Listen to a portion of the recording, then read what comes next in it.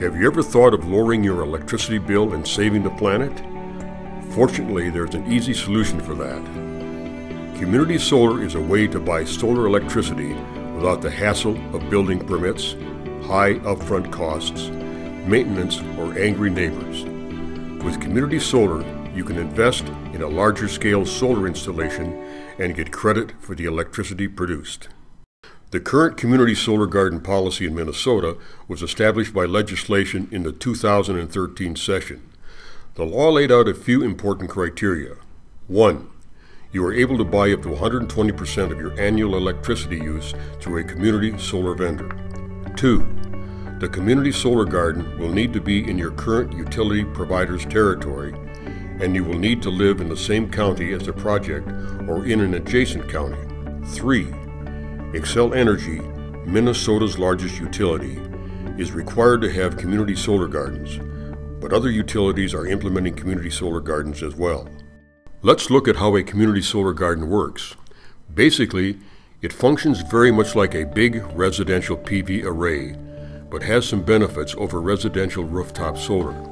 One of the biggest benefits is that it allows more people to participate in clean energy development. Ken Bradley, a solar developer, explains. If you look at our rooftops in general, only about 20% of rooftops you can do solar on.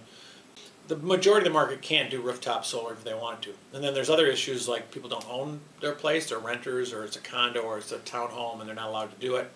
Community solar really serves that other 80% of the market, and even that other 20% that just may not want to do it. So anyone with a utility bill can be a part of community solar. Even if you have a suitable rooftop for solar panels, community solar gardens may still be a good option. Community solar gardens benefit from economies of scale, likely lowering the cost per watt of electricity compared to a home array. Community solar gardens also offer an easier, more flexible way for people to lower their electric bill. I don't have to touch my house, I don't have to cut down my trees. I can do solar by just subscribing to a program where other people do all the work. It moves with me, so it gives me that flexibility if I'm not staying in one place that I can take it along. You can subscribe in smaller amounts, so you can put a lot less money into it than installing a solar system of your own. Since community solar is new in Minnesota, there are only a handful of solar gardens presently established. In Colorado, a community solar leader, their policies have been around since 2010 and have thrived. But Colorado's policies are more restrictive, so Minnesota's future should be even brighter. The really unique thing about Minnesota's community solar policy, and I guess as it applies to Xcel, is that there's no cap. I think in Colorado, it might be something in the neighborhood of 10 megawatts or so per RFP period. So there's a very competitive process in other states where there's a capped program. Minnesota doesn't have that. Community solar gardens are an opportunity to shift our electric grid to a more decentralized model, one with a lower environmental impact. In doing so, people have a bigger role in their energy. They are more than just electricity users, they are producers too. That you literally shift the paradigm of the grid, I believe it could.